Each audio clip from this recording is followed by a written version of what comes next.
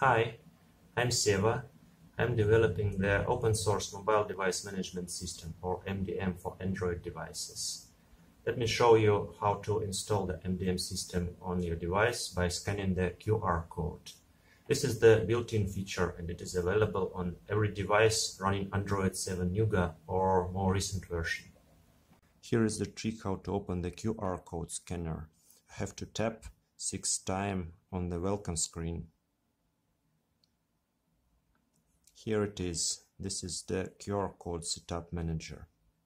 Let's next. Then we connect to the wireless network.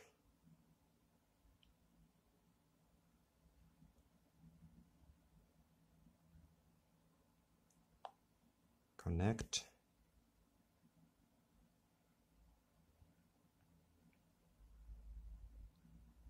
Now the QR reader is installed. Now here it is. This is the camera surface. Let's scan the QR code. This is the control panel of the MDM. Here is the QR code. This QR code contains also device-specific settings. Let's, for example, enter the device ID. Now we renew the code. Now let's scan.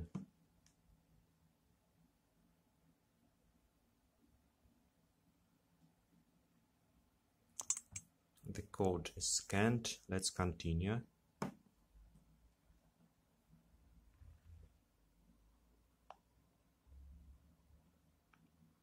The admin app is downloading.